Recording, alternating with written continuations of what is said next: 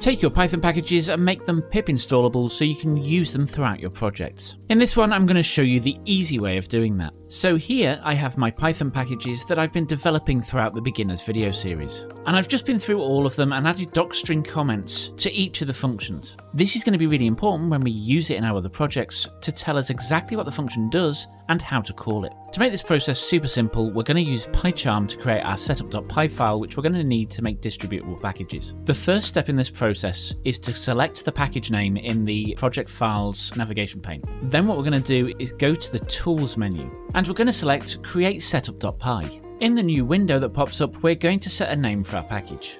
I'm going to call it common_CG. It's always a good idea to either prefix or suffix your name with a namespace. In this case, I'm using CG for code guy, and that's so when we use a package index, it doesn't collide with other packages. I'm going to set the version here to 0.1 because this is a really early package. The only other thing you actually need to fill out in this box is the description, which I'm going to do now.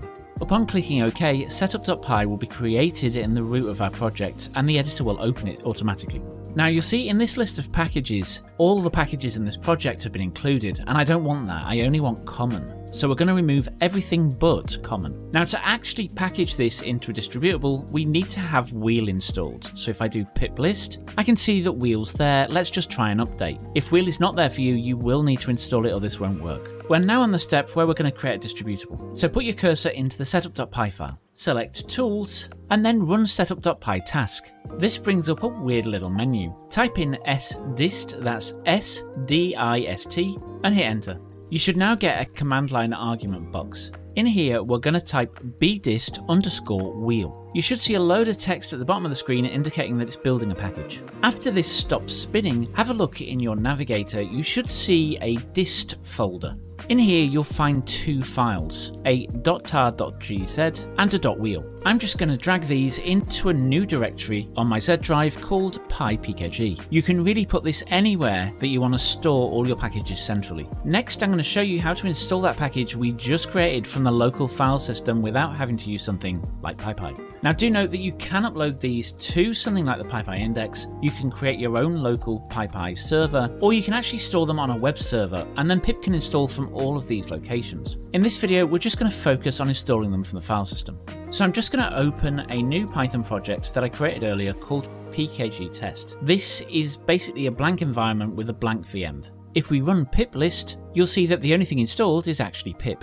Okay, time to actually install it, and the way we do that is we type pip install cg_common --no--index space and then --find--links. And then we're just going to put in the path to our folder, which in my case is sed./pypkg. And there's an error. Why is that?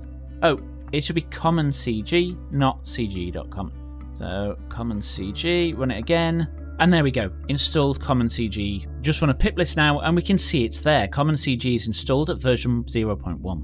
Now when you try and use this, it will probably fail, and that's because you can't import from common_cg. So here's how we do install it and use it. So let's start. From common, import numerics. Note that common is my original package name, not the name I created for the package that I'm distributing.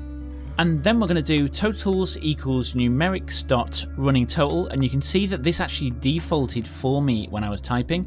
And then we're just going to put a list in there with the values 1 to 5, and then for x in totals, print x. And if we run that, you'll see that now my list of numbers has been converted to a list of tuples with a running total in the right hand column. Now if we hover over the running totals call, you'll see that we get def running totals and the types because we did type declare these, and then underneath that, this is actually my docstring comments being printed directly underneath so we can see what the parameters are and exactly how we use them. Now if you want to watch how to make your Python code more reusable, you can check out the video top left. This shows you how we actually started to create the package that I just packaged in this video. And with that, thanks for watching and I hope to catch you on the next one.